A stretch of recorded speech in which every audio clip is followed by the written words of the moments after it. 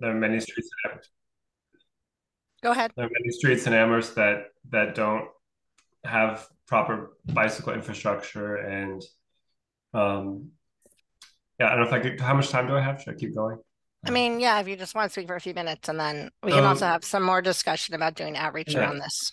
so so when since I've been back, I've noticed that there's also a lack of knowledge about the rules of the road when it comes to local drivers.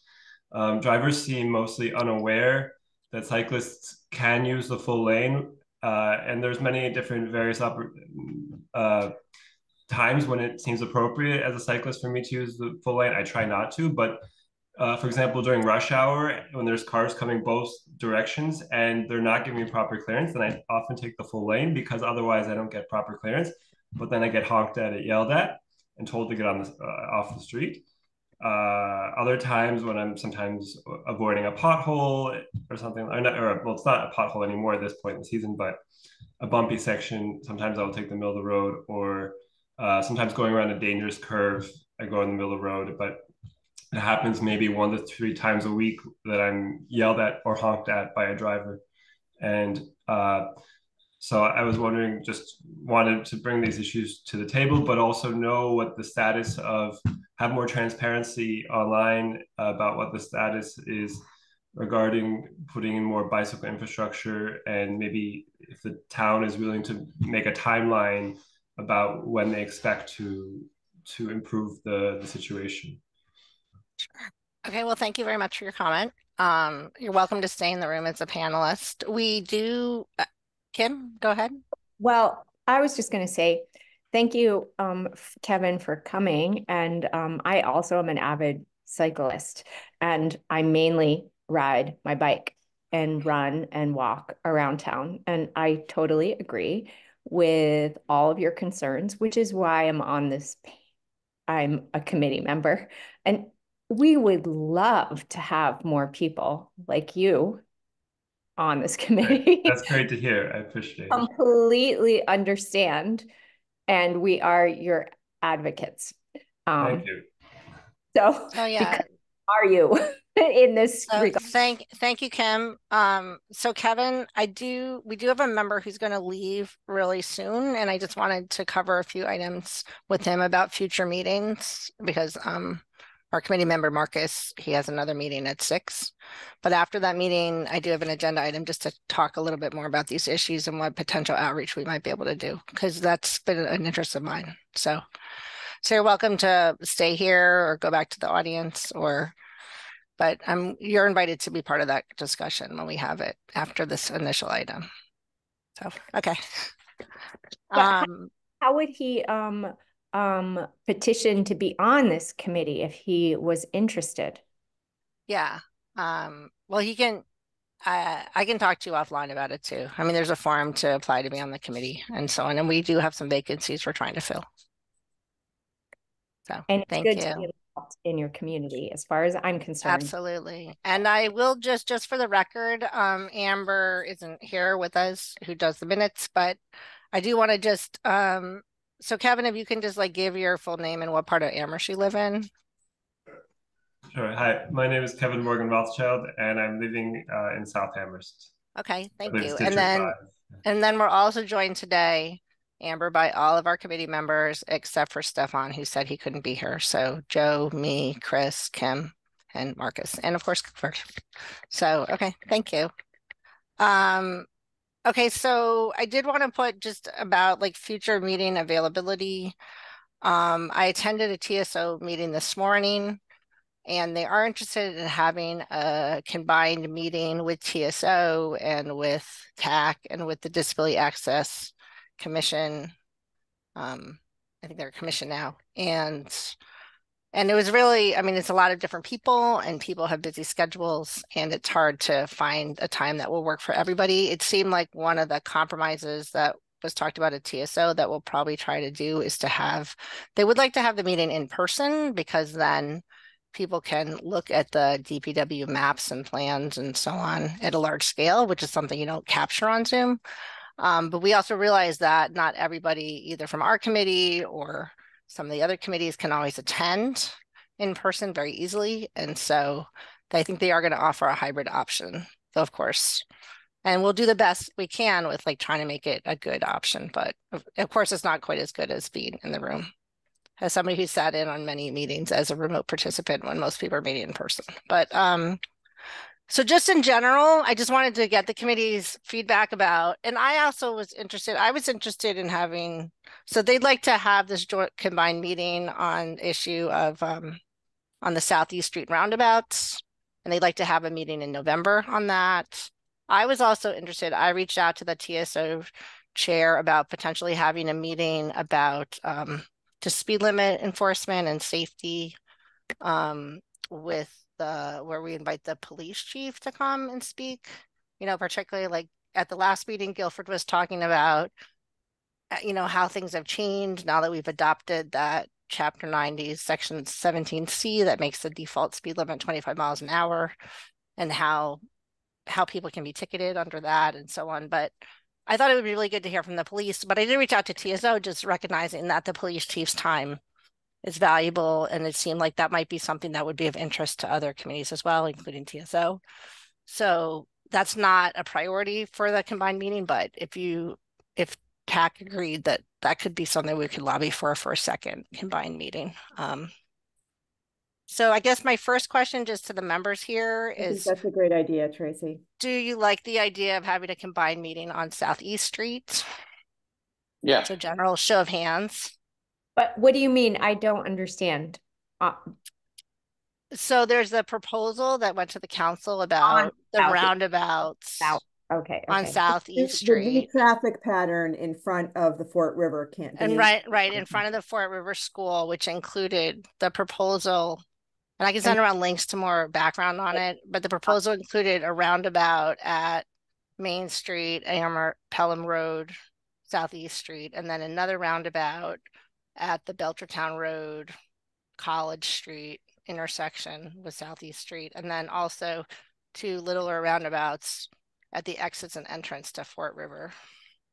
And there was a consultant who was hired who worked with DPW, and they did an analysis of how that could potentially improve traffic flow. And we talked about it a little bit at our last meeting in terms of like what concerns we might have. And there have been members of the council and TSO who've raised concerns, as well as members of the Disability Access Advisory Committee. And it seemed that it would be good to have a conversation with the three committees in the room together. And Tracy, will the public also be invited?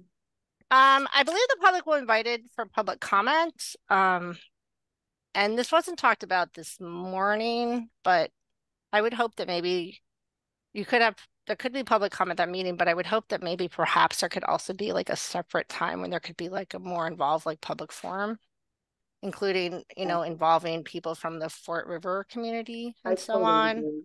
So that wasn't brought up this morning, so I'm just kind of speaking off the top of my head, but it seems like I wouldn't want this meeting that's like kind of focused on just like looking at the engineering and things to also have, unless we wanted the meeting to be super long, like to have to make it a public forum as well. So do you just want us to go around? Yeah, so I guess, I mean, so the question was first, like, it sounds like everybody supports it. I told TSO I would get back to them just with like general availability. So, right, so one issue is that TSO, they meet during the day, and then Disability Access, they meet during the day too. So I know a lot of us work. So when did we think would be like the easiest? Like if we were to meet, you know, later in the day, like, does it have to be in the evening, or could it be like 4 p.m. or 5 p.m.? Just kind of general. It depends on the day for me. It depends on the day. I'm not sure I can give up my work time for this. Okay. I'm sorry. So, and does anybody feel like going to a in-person meeting would be a challenge? No, No. that's fine. Okay. So if, like, for example, my only really hard no is between 9 and noon on Thursday. And no, yeah, I would prefer it try to be like a late afternoon meeting, I guess. And I was thinking that perhaps late afternoon might be better for members of the Disability Access Advisory Committee. Like, for example, if people are relying on public transit or things like that. So Yeah, I mean, I'm Um, happy to move around work and other responsibilities right, okay, for something like this as well. And okay, obviously, the more advanced notice, right. there it is for us And I all. think it's good. I think there would be a lot of advance notice. It's good that we all have flexibility. It sounds like most of us would be able to attend in person. Yeah, I And mean, so, again, with like, same with everybody, it just depends on the right, yeah. day and all that No, sort of of stuff. course. Hi, Joe, do you have a comment? Hey, just mostly flexible. Yeah, just not Okay, in the great. day generally. And yeah, with the meeting with the police, I've just seen a lot of speeding around town lately, like Oh, an increased I amount. agree. speeding is ridiculous. So, I Especially totally on my, I mean, they a lot of joy speeding too, which I'd never seen before. But there are people ignoring the speed bumps. So yeah, I would appreciate the police getting in on it.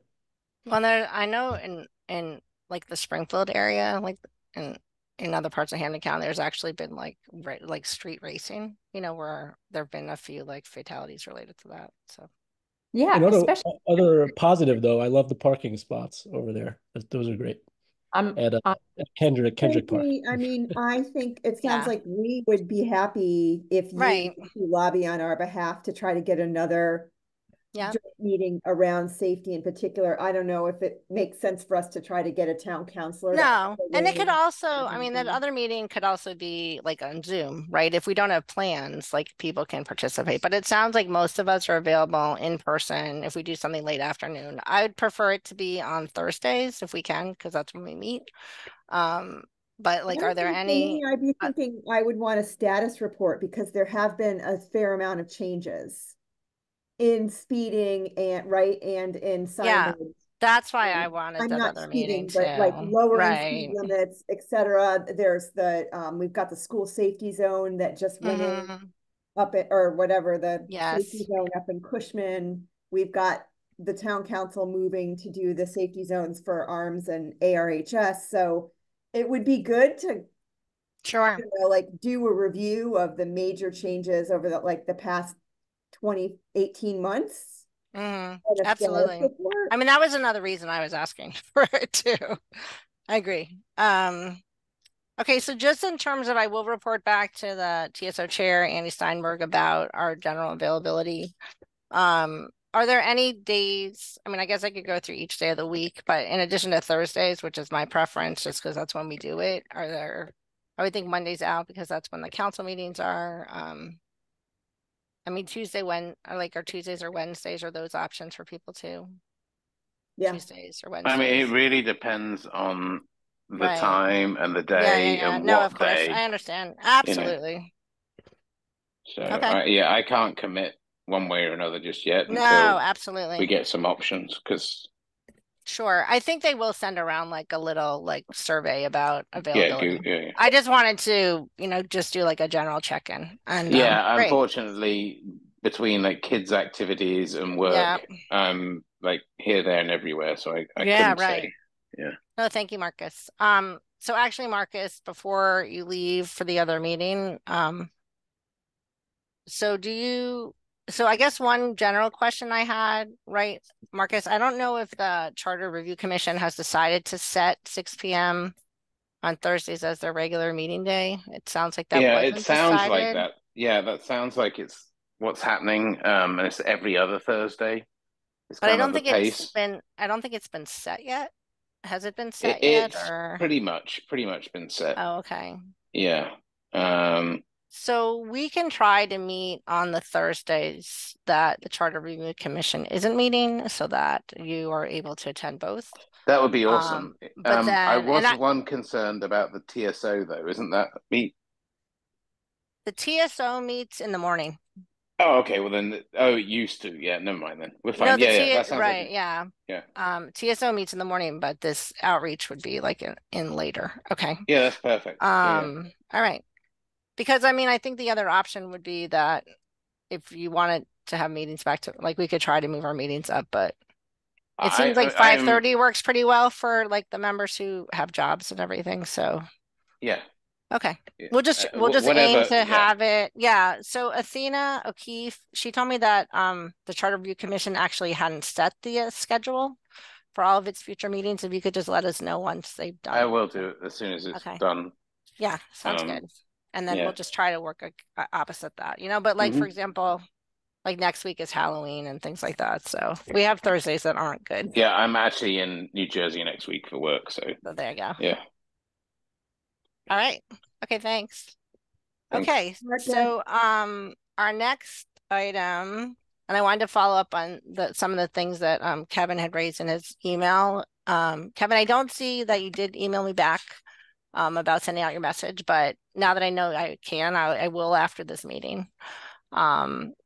So one of the things that came up is just, for example, that people aren't aware, the drivers aren't aware that one, you know, the whole approach to share the road and also this 4-foot passing law, which was adopted, it went into effect in early 2023. And I would like to see the town do more outreach over those things. But I was wondering too, you know, if there's anything that we thought we would want to do as a committee. I know, like, for example, right, I occasionally ride around with my bicycle with a pool noodle, like off the rack to just show what 4 feet sort of looks like. It's actually, my pool noodle is shorter. It's usually like a couple feet.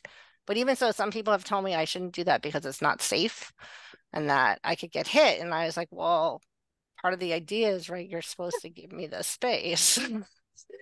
So, I mean, absolutely 100%, like, cyclists have the right to take the lane. I don't think cyclists should be on the side of the road, you know, stuck in a very narrow shoulder or bike lane if there's not enough space, if it's not safe, if it's not cleared.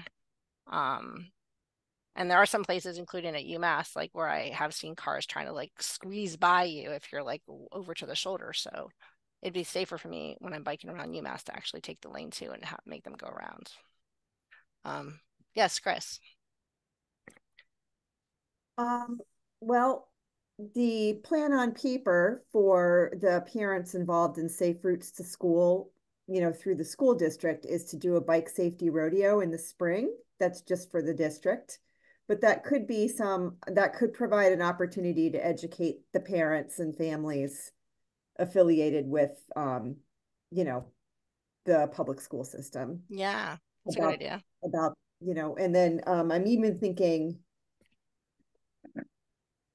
I know that there's a car-free campus day that targets high school students. And that could be another opportunity specifically at the high school to be educating the new drivers at the high school about, you know, the width and kind of other aspects of that law. But I have not succeeded in finding anybody to implement a car safe campus. I am trying to meet with the environmental club, the new environmental club advisor, and again, another meeting with Talib. But those are a couple of ideas to target motorists affiliated with the district. Can't hear you. Hi, Kim, you can go. Yeah, I think I'm fairly certain, and if not, this would be a great opportunity. You know, the local driver's ed places, I'm fairly certain they reiterate the fact and they participate in the 4 feet around. I think they go over that in driver's ed. I'm gonna ask my kid, but because mainly the students are really good, as are the buses. Is this your experience, Kevin? The buses are really great. They always give me space. Yeah, it's really other driver, like older. Yeah, I mean, it could be mainly, I mean, the other day I saw New Jersey plates. It could be out-of-state students. Yeah. It could be, yeah, if I have a moment to speak, or we let Joe speak first as well, I'd like to say something, but I'll let Joe speak first. Or you finish your just briefly, I would recommend UMass and Amherst. I think part of their orientation for new students, they should include it because they're all using apps now, so they would do it. I'm pretty certain they would do it. If you want, I could ask somebody. I was on the safety committee that put the app in, but they would include it as part of their orientation. I'm pretty certain. It's a great So- Because idea. I was So- walking at UMass the other day, and that parking lot, I just looked at it. It's just like car after car after car, and I'm like, not any of you really need this car. So it's like a walkable So- town. So Joe, can you tell me what app you mean? Like what's the app that the Yes, people if are you give me a using? moment, it's just an application. Well, Amherst College is putting it in, and I believe UMass has one of their own. Most colleges Okay. now have an app that students download, and then Oh, they I use that see. for they Okay. use that for their orientation. So Oh, for like all, orientation apps. Okay. yeah, I just wasn't sure what you meant. Okay. yes, yeah. Sorry about that. No, it's But fine. yeah, it should be a part of there because they do all kinds of safety So issues. I mean, I Yeah. will say back probably about like over 10 years ago, but I did have a meeting with my boss. You know, we were trying to collaborate with the UMass people about what they learn, what students learn in orientation. And it's one of those things where and we were concerned at that time about like particularly UMass hadn't made those very like oriented people towards those limited crosswalks. I mean, I don't know, people who've lived in Amherst for a while, like it used to sort of be a free for all across North Pleasant, like students would just cross wherever. And there was some of that too on Mass Ave. And there was also issues with both distracted drivers through campus, but also distracted pedestrians where people wouldn't even like look up as they're crossing the street. And we were trying to include some information related to that and better safety as part of the orientation. And just the feedback that we got is that there were just so many items, so many topics that are covered at orientation that it would just sort of get lost. And so we never actually got much further. Like, I mean, we even had ideas about just even marking the sidewalk and the crosswalks, the curb cuts right before you're crossing, like look up and things, you know, which is something that people other places have done. Just If encourage you people like, to I'm make sure happy they're to not. just draw up a short Yeah. proposal for TAC, and then do Sure. something here. I've been here. Yeah, no, that would be and then try great. to get them for the next meeting if you like. Yeah. Well, especially since, I mean, they really took pedestrian safety and driving through campus very seriously after a student passed away locally, right here, and another student got really injured, all within a very short span of time. So, they can take these things seriously. I mean, they put in all those wonderful crosswalks on Mass Ave and the bumps and whatever. After And that, Commonwealth. I mean, it was actually part of the Commonwealth Ave, the ones that go in front of the Mullen Center. They were actually included as examples in a recent MassDOT study to show like what an impact they have on reducing and speeds. they have a massive impact. Yeah. Well, they're very big. So yeah, no, people slow down. Well, Marcus just left. So Yeah. Other thoughts? Yeah. So I mean, would we be interested in organizing as a committee? Like, would we be interested in organizing a ride or a day or some additional outreach event? I mean, I remember when I was a college student, we would do these organized rides. Yeah. I don't know if that's really realistic for everybody to just still do that, but Tracy, I think Kevin's been waiting a while. Yeah. And Guilford Yeah, there absolutely. was Guilford too. there was an organization that was doing them in different cities. I remember back in the I forget what it's called, but I think it's kind of died down a little bit. Anyhow, what I was gonna say was I think outreach is great, but I was also wondering in terms of if this town is also considering putting up more signs, or just I saw in Northampton a sign that I liked that said cyclists can use full lane. I still got honked on that road, but at least I liked the fact that it said it. It made me, it was a good reminder to drivers. I mean, I think it's hard. Yeah, it's hard to communicate things to people on a mass level, but I think it's a good effort to try to do it. But if there's a sign that other cyclists have the right to use the full lane, more signs like that, and then more maybe speed bumps in dangerous areas like the one on Southeast Street around that dangerous curve. If there's a sign there at least that's saying cyclists can use sure. can use full lane there, or I mean, the 4 feet rule is great, but I think that something just saying cyclists can use full lane would be really nice in places like that. Well, and I've been glad to see that they do have those signs now, I think, at all the Amherst roundabouts, because I have heard about cyclists kind of getting pushed at the roundabouts. So it's good to say. Now, Guilford, so Guilford, would you like to speak? So you guys are acting like you had no interruption in this meeting, did you? Because I lost power, and I was afraid I lost the meeting, but it seems No, like you guys just we've been kept talking and you fine. were good. We didn't lose power. Good. All right, I'm good. So Guilford, I do have a question now that you have your hand raised, and you can show your face if you'd like, but I mean, what do you think? Can you tell us a little bit about, I know the town had ordered like they had ordered the 4-foot road sign, like the 4-foot buffer signs, and then I know you have a number of share the road signs, and like have all the ones that DPW has gone up? Are there any more that you would put up? Yeah. So all the 4-foot passing ones are up. Okay. We didn't get we didn't get any more signs than that, except for we purchased the 25 or 25 unless otherwise posted, which are going up soon, or they should be going up. Just so you know, it's not even November 1st. And the budget for signs, speed humps, pothole patching is actually in the hole by $4,000. So Whoa. if you really want to do something like this, you need to put more money in. You need to advocate for more money in the budget.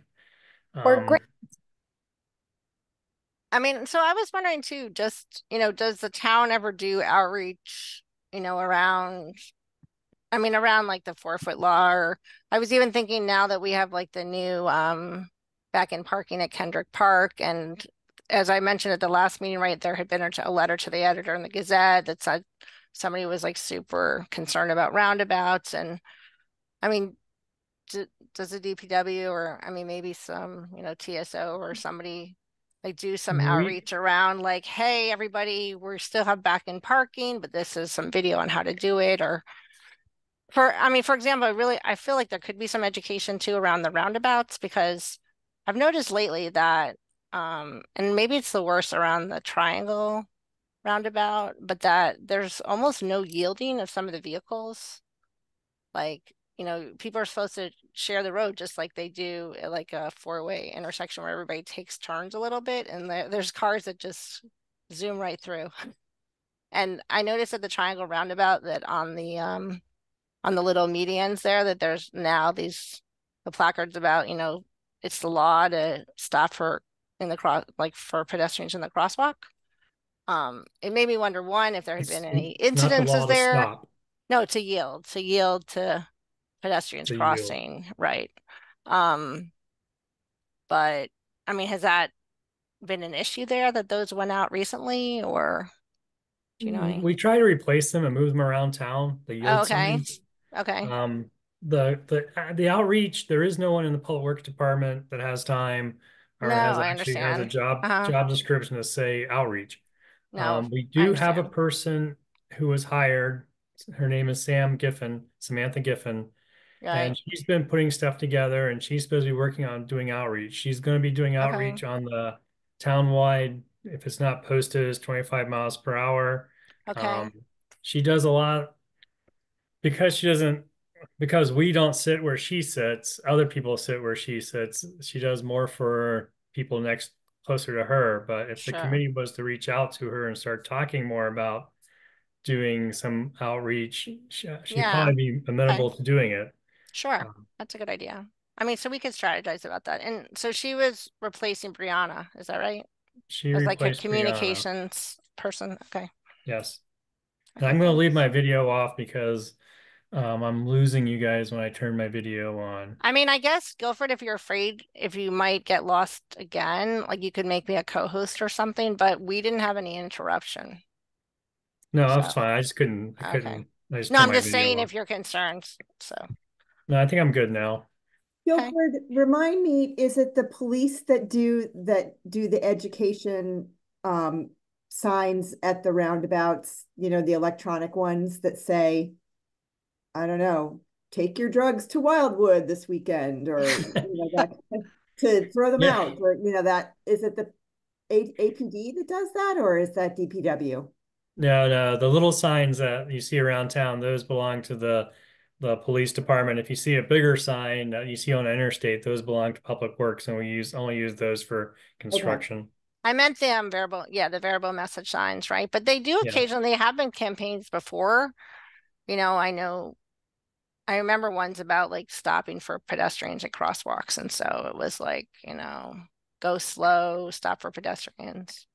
Scan the street. Like scan the street for wheels and feet. Exactly. Like something like that. Maybe So we could ask, we could, yeah.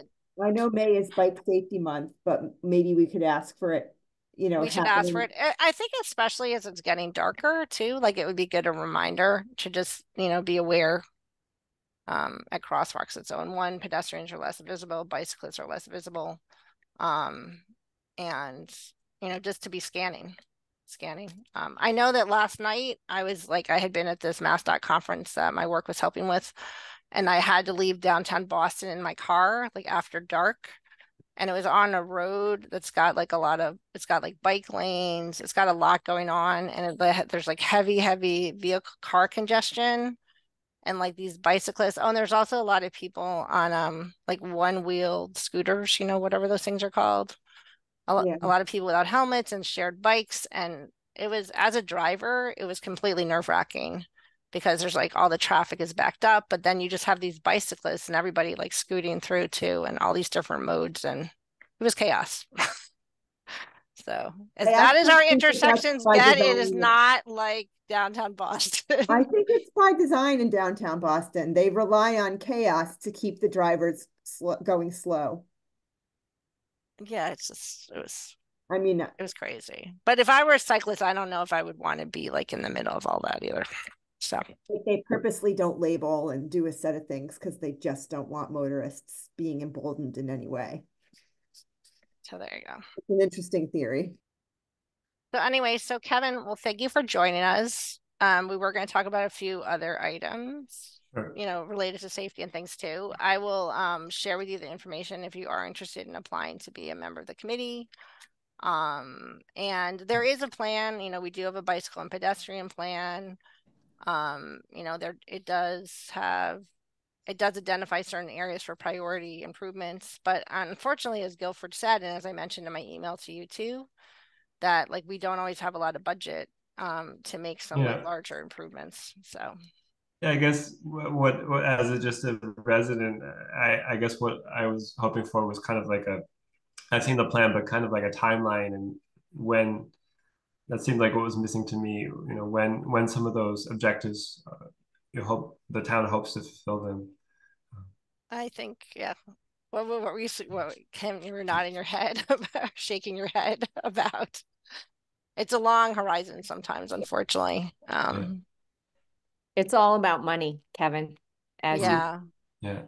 I mean, so any of the larger improvements, they pretty much rely on grants, right? Because our municipal budget for roads and sidewalks is not that big. I like the idea of trying to figure out a campaign for more signs. Yeah. So who manages the budget? Donation campaign for more signs that, that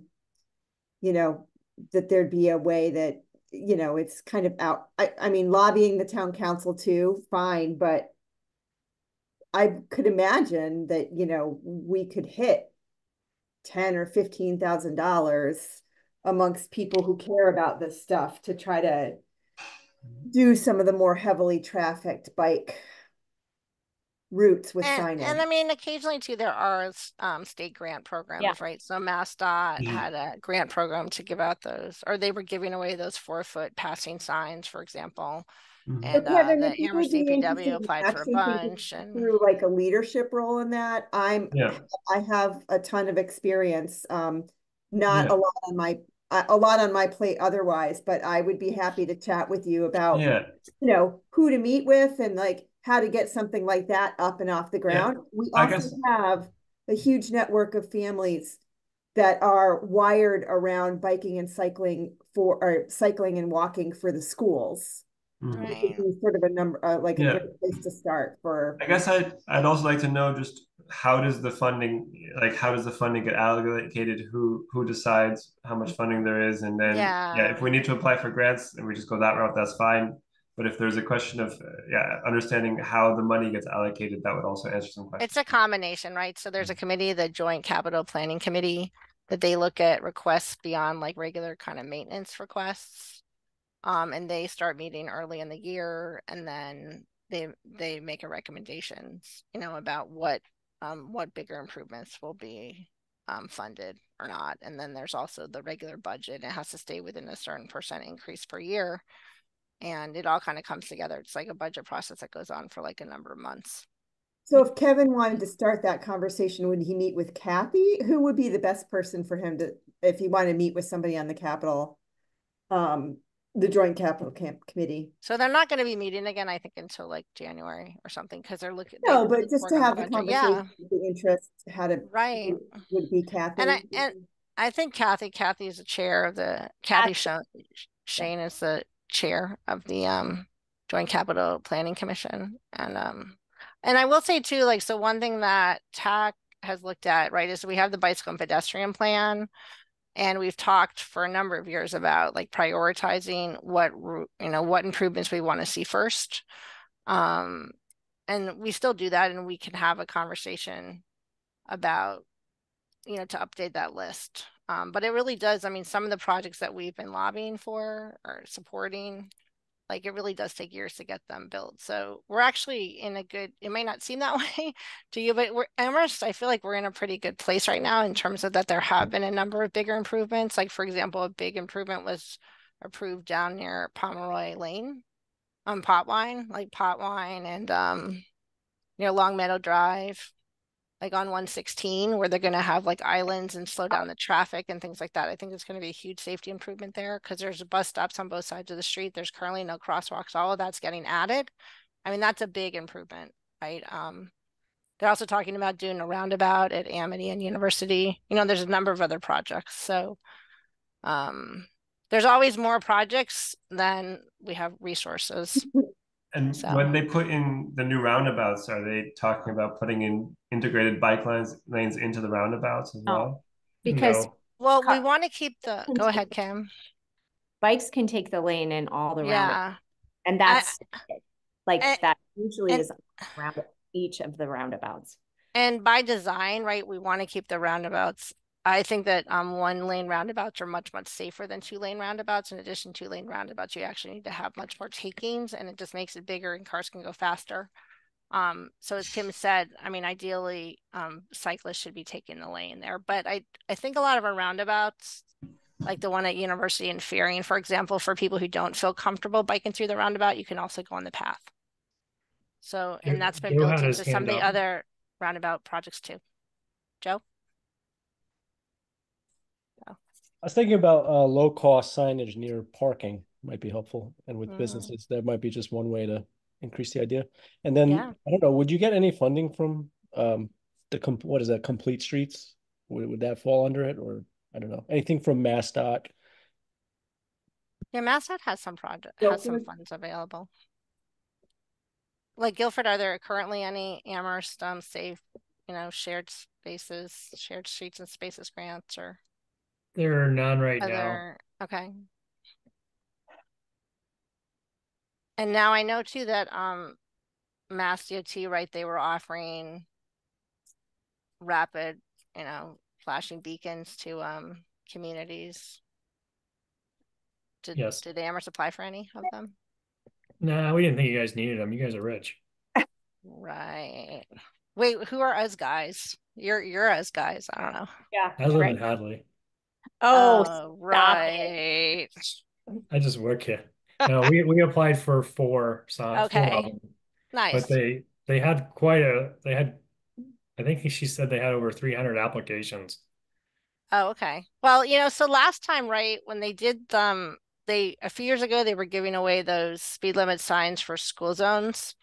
And originally they were only going to give away like 50 or 70 of them or something, but then they gave away like, you know, over 100 or 150 because it was so popular. They basically met the demand. So I'm hoping if they had 300 requests that they will like try to fulfill as many of those as possible, not say, oh, sorry, we ran out. So it's baby steps, Kevin. That's all we can do. But I mean, you're welcome to join our committee at any time. We can also have conversations with you offline about like working on these issues too. Sounds good. But thank you. Thank you, Yeah, Kevin. thank you. Thanks, All right. Kevin. Have a nice evening. Appreciate it. Thanks. Nice to meet you. Have a good night. Okay, so let's see. So next on the agenda was safe routes to school. And so I wanted to just take a moment and Chris may have more to add to just about that the iWalk Day, the International Walk, Bike, and Roll to School Day was quite successful this year. Like in the end, over 150 students participated.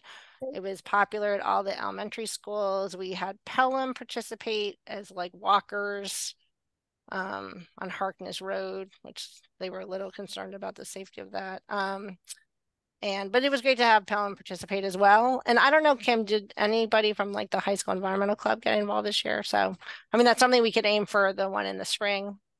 But it was great to see. Yeah, I think we just need to think through what else. Maybe Kim, you and I should chat too. Like, what could the high school do for the high school? Yeah. Yeah. You know, that high school kids do for the high school. But And yeah, I was excited about that because we lost the platform of Debbie Westmoreland's Friday email, but yet we still exceeded, you know, we had the best turnout that we've had. Yeah, so how did that happen? Well, so we worked really hard with the principals to do, you know, a 1-2 punch of every Friday that most principals at the elementary schools still do an email. Right. Yeah. So they were sending out the link to sign up. And then they did a robocall the Wednesday before. And we made sure that they sent out the link the Friday, that so they would say in the robocall, you know, go to your email, this is where the link is to sign up, and we'll send it out again. And so a couple of the principals even sent out the link after the robocall. Right. So it was great. It was just very thorough working with the principals. But you know, I still think that there's more that we can do, and there was just a hype factor that I don't think was there as much because we didn't have the Debbie Westmoreland thing. So we have to think that through a little But bit. I think that I know I talked to Kathy Aldrich, who's the secretary, like the principal secretary at Crocker Farm, and she said that she did a lot of robocalls, and you could tell, you know, that that had happened.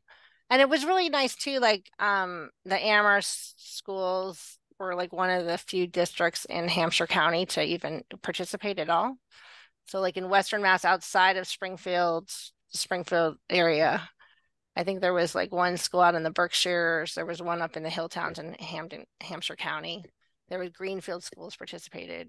I think, oh, there was an East Hampton school, but I mean, that was it, you know? So it's like, I think that we have a good relationship with the Safe Routes to School program and with our coordinator, Tori Howley, who's willing to come out here a lot. And so we just have to build that. Are that we lost our coordinator for the bike safety rodeo. So we were planning through the Family Resource Center to do the bike safety rodeo in May.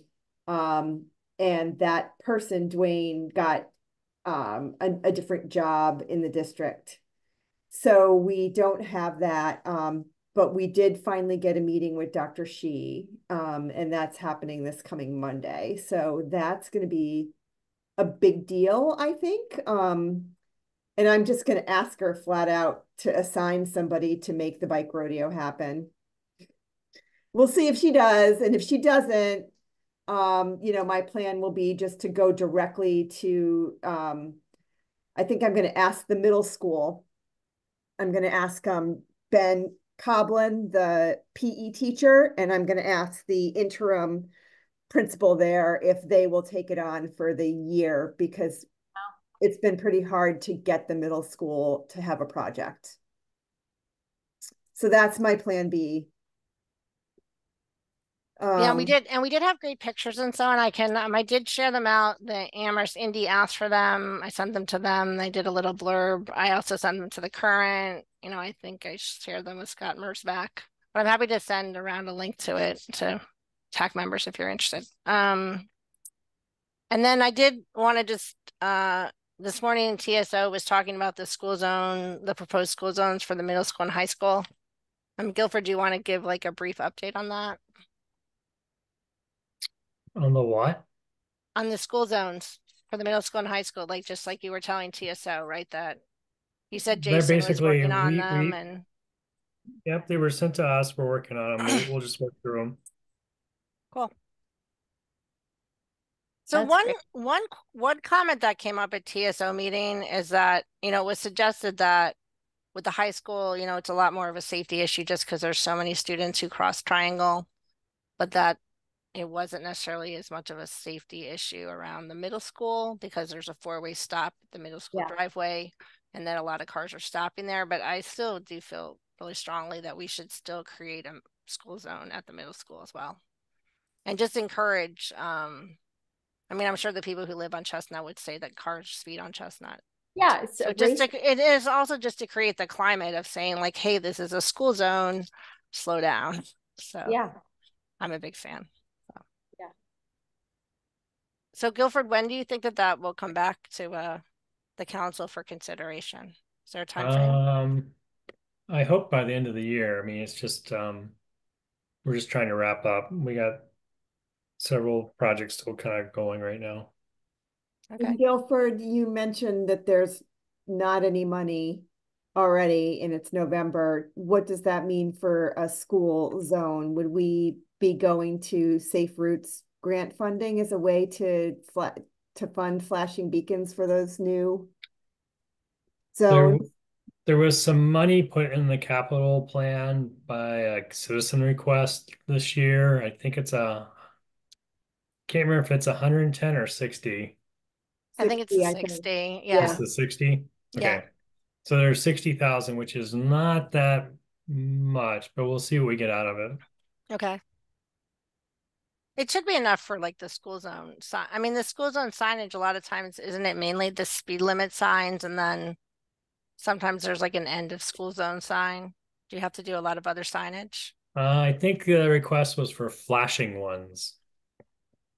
Oh, yeah. Well, So but the request, my take when I've talked to the JCPC people about it is that there is some flexibility about, what makes the most sense. The citizen request was actually for variable message speed signs at the elementary schools, for the school zone areas. I know sometimes there are those like school limit signs which incorporate variable message signs, but particularly like at the elementary schools, if we already have the other flashing signs, I'd love to be able to use those and not have variable message sign, like not have to basically discard those and get new signs. The way I read the JCPC budget item is there was some flexibility.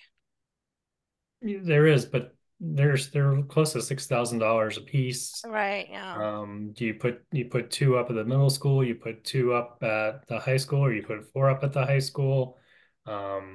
Wait, are the speed limit signs that just say like flashing when those aren't 6,000 each, are they? The ones we've been buying are around 6,000. Oh, wow. So they Just flash for during the programmed time? So that's like, $6,000? Well, you can also access them remotely.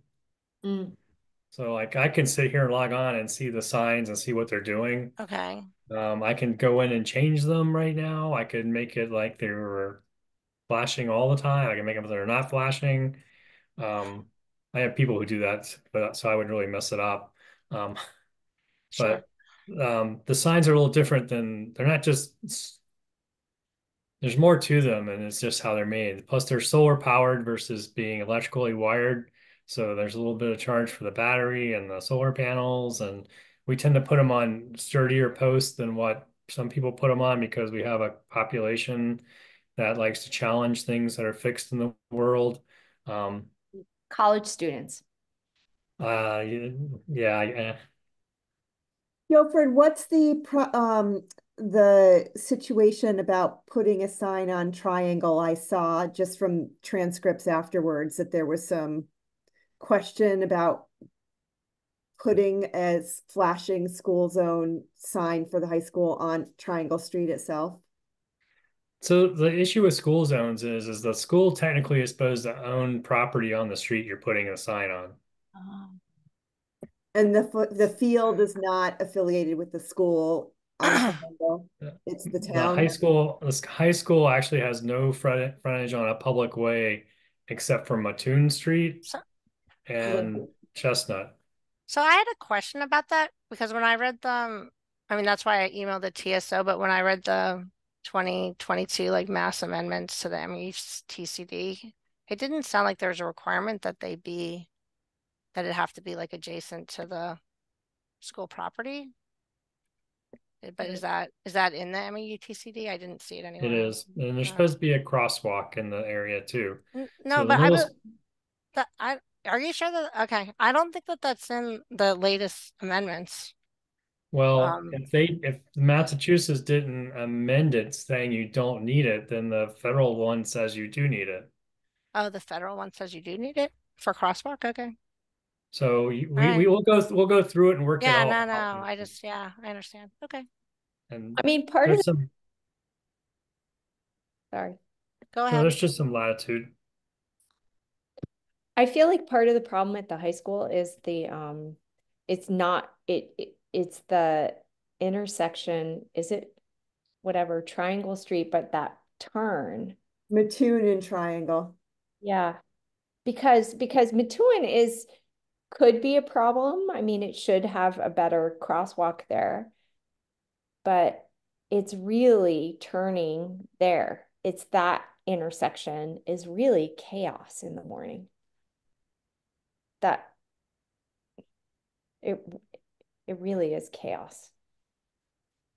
We're after school But just I mean, about. I guess I'm just thinking through, could we go back and get the council to and find somebody to introduce a proposal to create a safety zone on Triangle Street that's separate from a school zone because it can't be a school zone? There's nothing for a safety zone. Safety zones are for daycare centers or Right.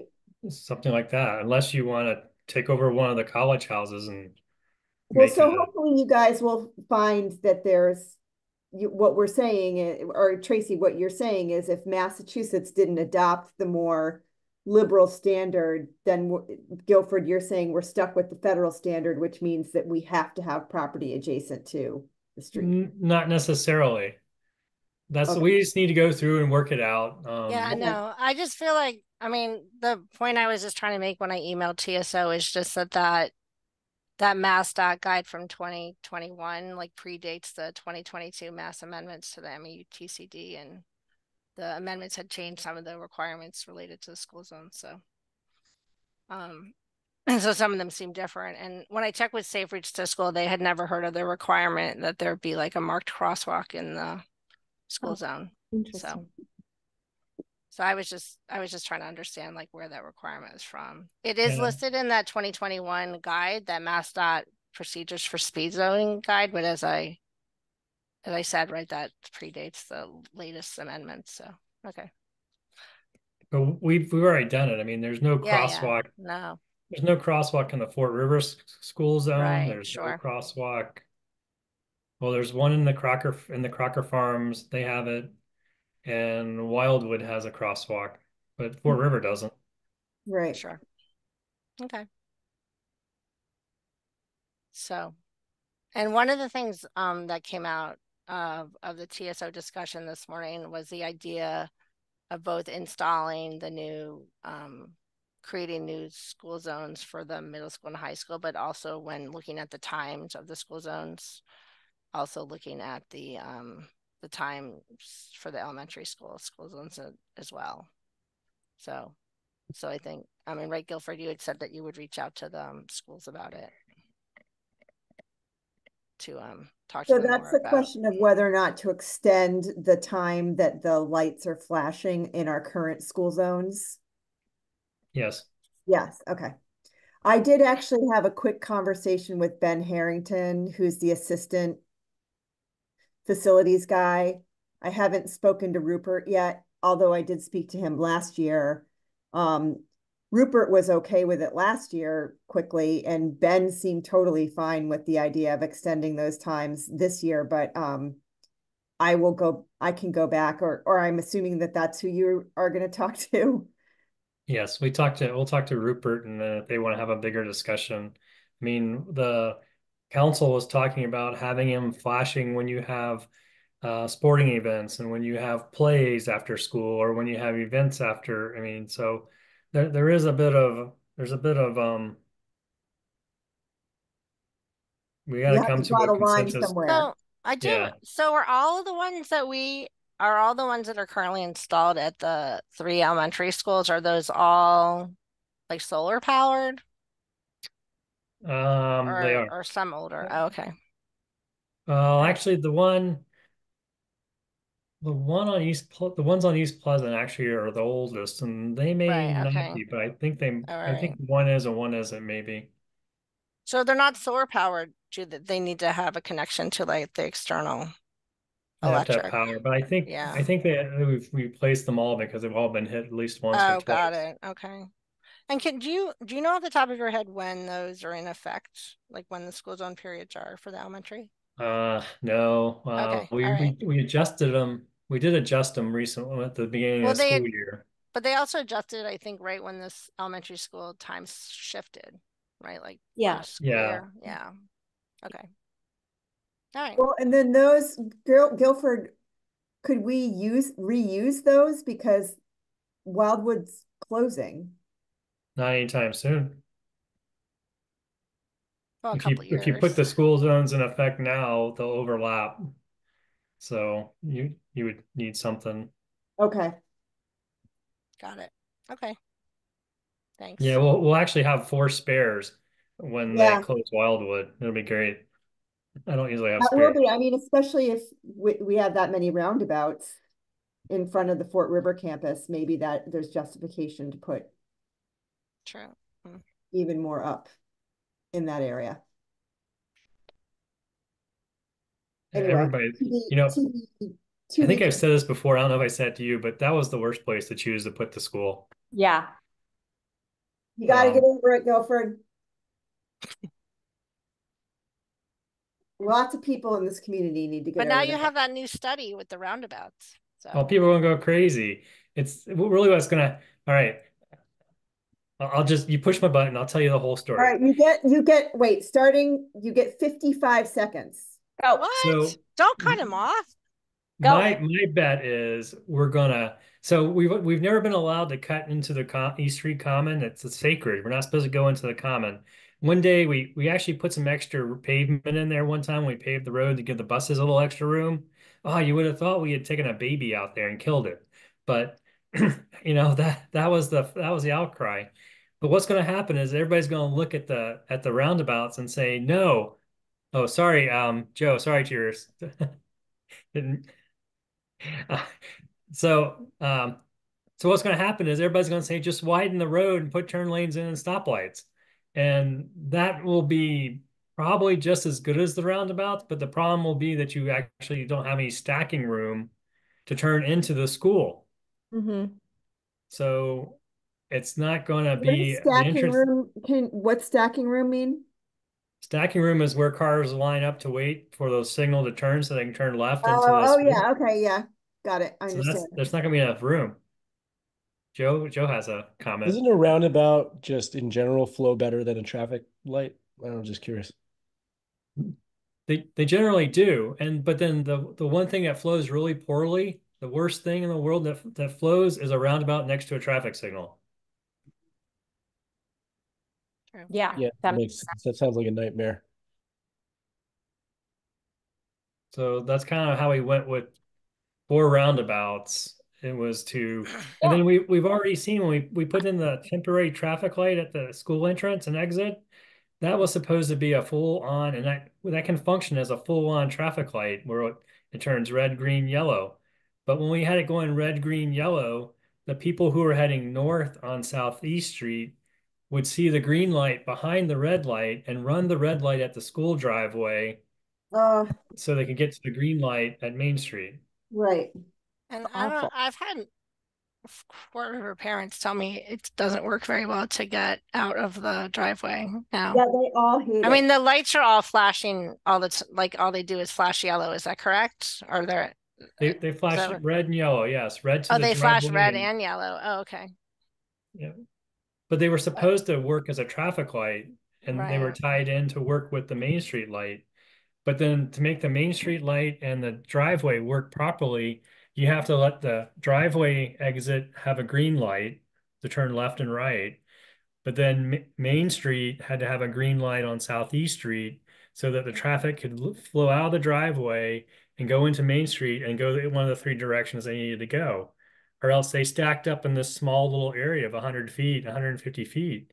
And that's all you can get out of the driveway would be 150 feet of cars turning right. Mhm. So it didn't. So, but It is there didn't. any concern that if there's so like all these different roundabouts in like quick succession that there'll be like backups? I know that came up at our last meeting, and I do see that it does slow, like it is slow around Triangle, like at certain times of day. Why is it slow at Triangle? Why is it slow? Because not everybody isn't taking turns. You need more education. That's what I think. No, when you go look at it more in depth, when you see Okay. it's going really slow at Triangle, look to the right towards Kellogg and see if if the North Oh, Pleasant Street is backed up all the way from Kellogg traffic light all the way back to the roundabout.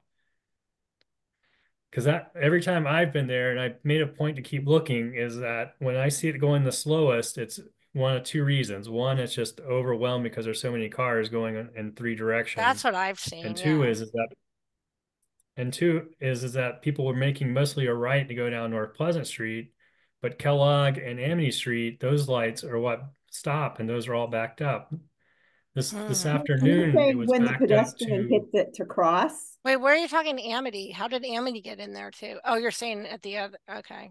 So there's three there's a roundabout, there's a light at Kellogg, there's a light at Amity Street, and a light at College Street. Yeah.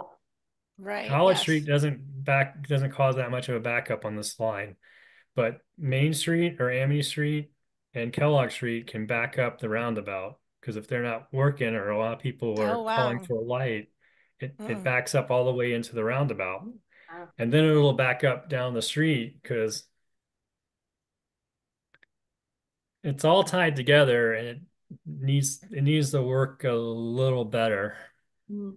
Have there been studies of the traffic flow like downtown about how to improve it or? No, we haven't had money to do it, so we haven't done it yet. Okay.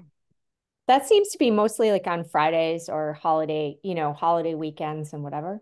Well, It in pre-COVID, I always thought that like one of the worst stretches of street was on, South Pleasant Street between College and Amity Main Street. Like it would just be like bumper to bumper. You wouldn't be able to move hardly at all. But I haven't seen it backed up like that as much anymore.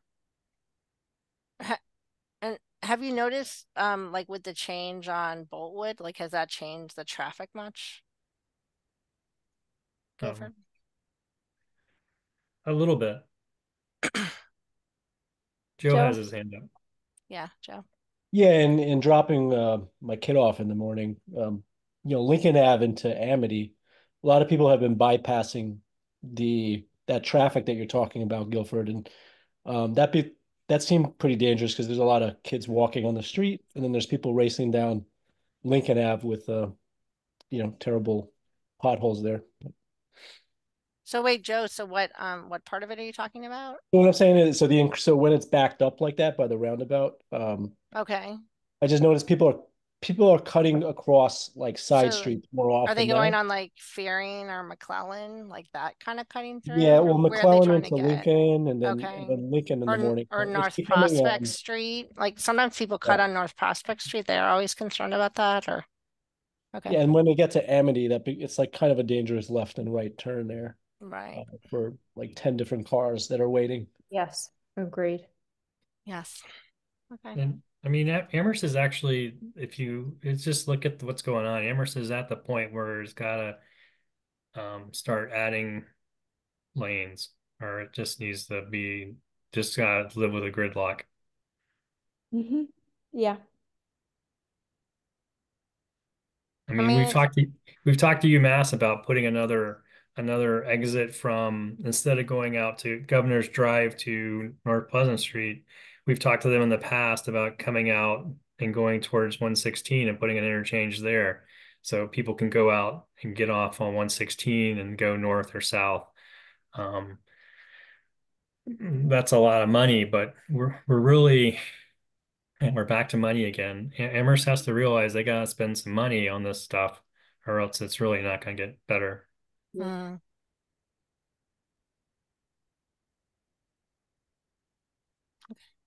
well, thanks. Um, so just on a smaller scale, so the Kendrick Park, North Pleasant, it seems like it's pretty much done. Is that right? Yeah, there's a couple more signs that go in, some more Okay. painting, but mostly it's done. What about the bathroom? Isn't there a bathroom that's supposed to go in? It's not my project, so I don't know anything about it except that they're doing it. Oh, Sylvia, is do there a you ever have bathroom to going see? in? It's supposed to be one of those fancy, like a Portland Loo or whatever, one of those ones Oh, that okay. those That's gonna things be are, cost in the those price cost as tag. much as a house, some of them. Wow. But so one of the things is, Kim, I was curious because you had mentioned previously, and I've seen it too, some that people who live in rental properties along North Pleasant, that section of North Pleasant Street, they would drive the wrong way. Are you still seeing that now that the back end Not parking and as stuff is in? not as much, but Okay. I no, not as much. I mean, So that because was they one. installed the thank you, Guilford, the one-way signs at the end of the driveways coming out, so you can see it on the park side from the driveways of the rentals. You can see the one-way signs now. I think they have it figured out, and with all the parking that's there too. It has not been, I haven't seen incidents. Yeah, and it really narrows it up nicely, like in terms of slowing down the traffic and Yeah, things. really, that whole And project. I like how the bike lane, it now has like the bike logo like on the grounds.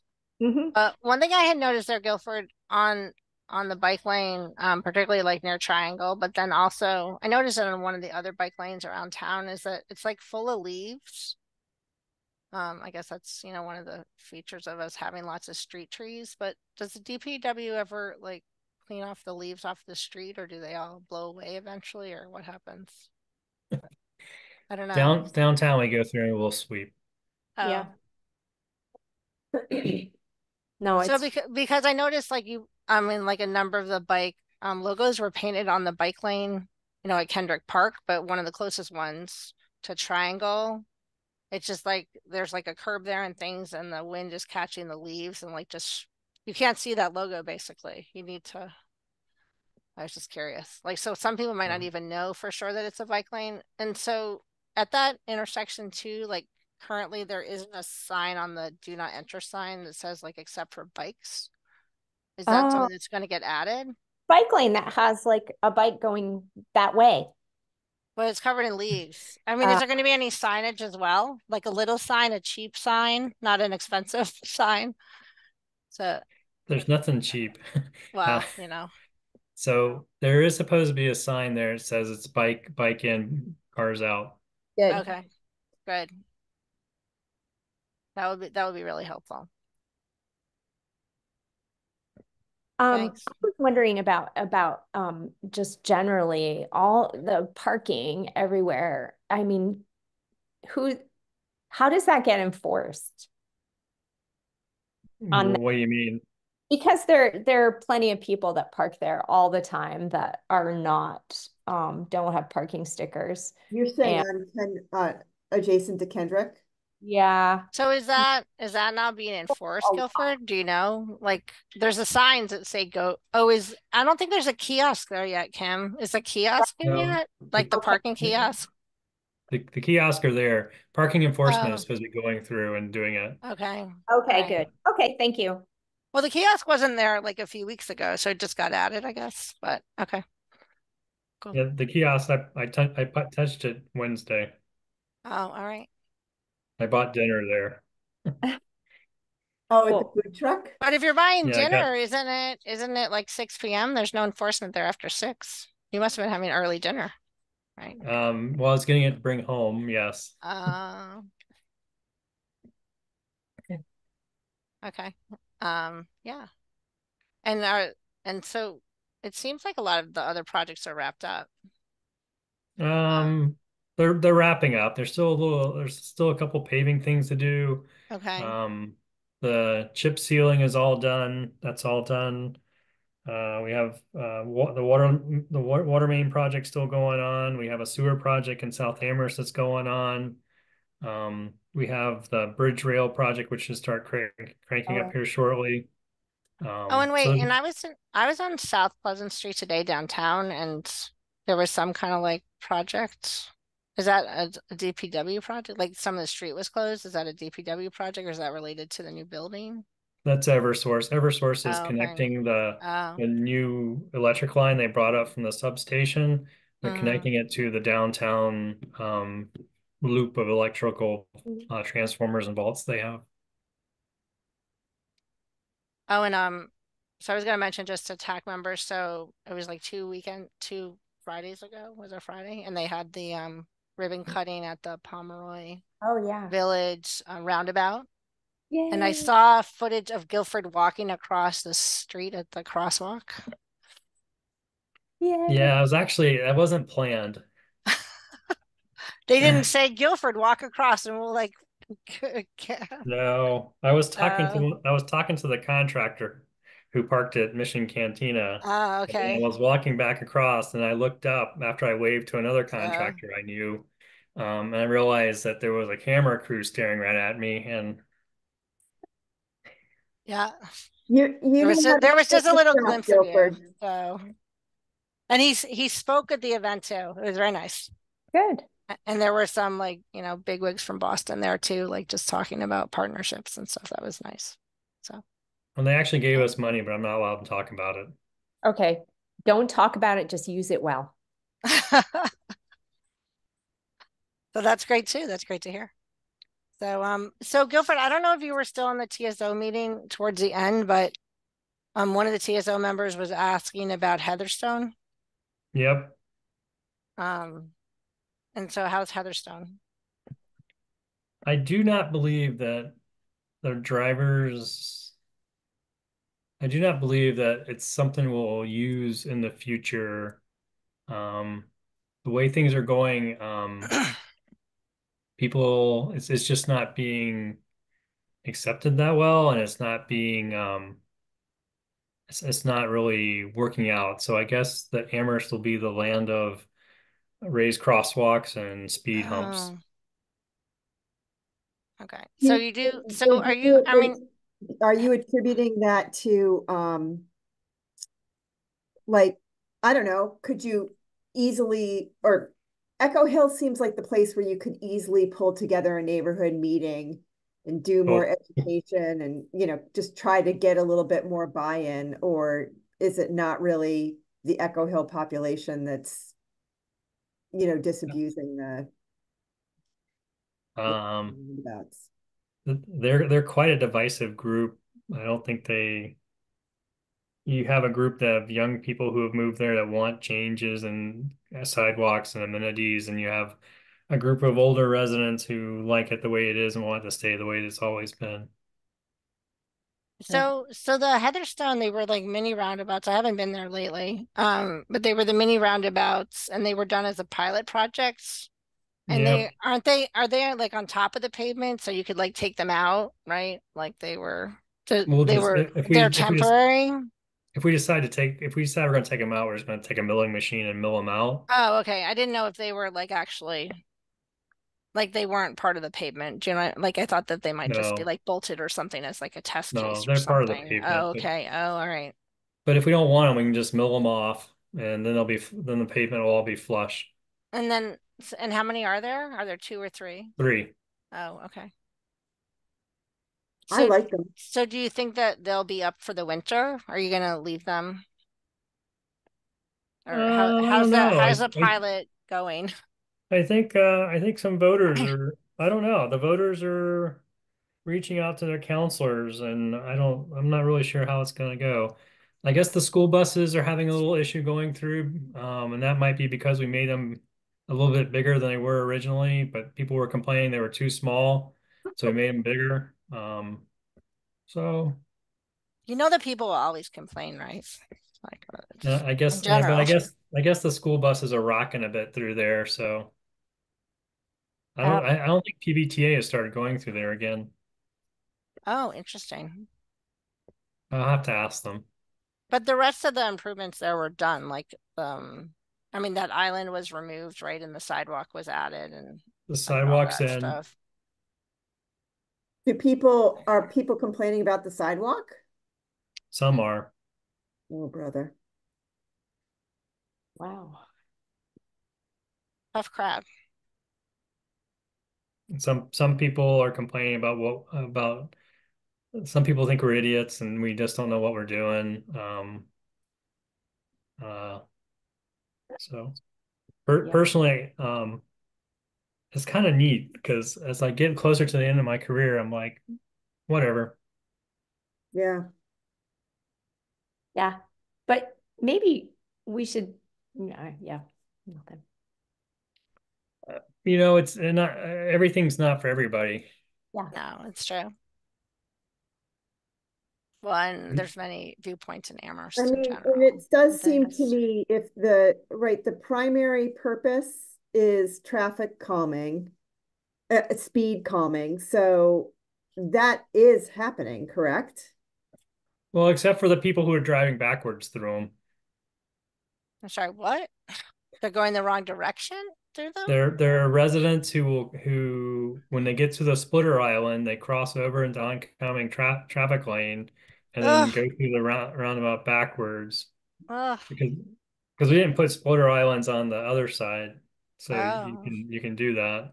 I can tell I need to go visit it. I haven't been there in a while. Yeah, Okay. and it is tight. I mean, you have to slow down to get around it. Yeah, that's the whole purpose. And before it was bizarre. I mean, people would fly by you. Well, With the and I mean potholes. the Now, potholes were doing a lot of traffic calming too. So I mean there had been a study done at UMass. It was a student study like looking at the roundabout at the north end of campus and just like the bicycle movements through that roundabout, and the bicyclists would do some crazy stuff. But it's like disappearing disappointing to hear that drivers are doing the same. So but and it's really great. I mean, Guilford, as you were saying, right, that the Pomeroy Village roundabout was the first one that the DPW did in house, and I think it came out great. And so it's encouraging, you know, that DPW is doing some of these great things. And I mean the Potline, you know, project the 116 project there, I think that's going to be fantastic too. And there's some innovative stuff there as well. So you guys are doing a lot of great things. And I think it's worth trying the mini roundabouts, right? Because they've been talked about for a lot of neighborhoods. yeah, me They too. are. A pilot project. Good on you. So, I mean, what more can you do? right, yeah. Like come up with a solution. It's also a solution that can So, be changed. And it is actually right. achieving what it's supposed to achieve. Well, that's why I didn't know if they were just like, you know, Yeah. bolted like temporary because, No, they're not bolted. yeah, It's I guess it's asphalt. It was right. meant to, but we can't just mill across it and it'll just be milled pavement, and then we'll just leave So it milled. I know that it's almost 7. I want to let everybody go and have dinner and enjoy their evenings. So, but Guilford, just one question about the roundabout at Amity and Lincoln. I mean, at University. Have you heard any updates from the state on that, or when do you expect to hear? I'm not allowed to talk about it. Oh, you're not allowed to talk about it. What? Doesn't it Oh, also? I mean, didn't the town apply for a grant? And so what happened with the grant? That's like, Well, that's all public I'm knowledge. not allowed Okay. to talk about it. Oh, okay. But I think part of the problem now too is that housing development that's going to happen there. Well, and there's some public hearings about it and stuff too. Yeah. Okay.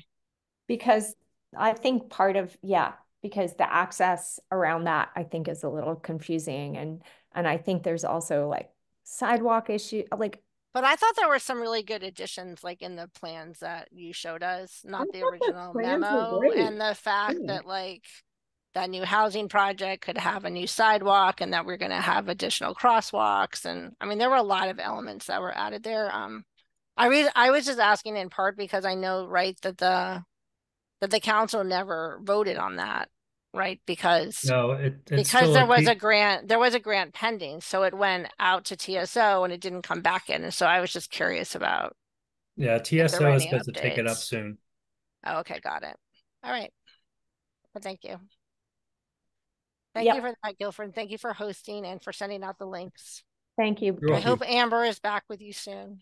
So She was back today. Oh, good. great. Good. Thanks, Thank you, Guilford. Joe. Thank you, everybody. Bye, Nice. guys. Oh, All right. Nice to see So you. I'm Have a great assuming, night. I mean, hopefully our Mhm. next meeting will be the joint meeting, but we'll see. Okay. Okay. Thank Bye. you. Thank you. All right. Bye-bye.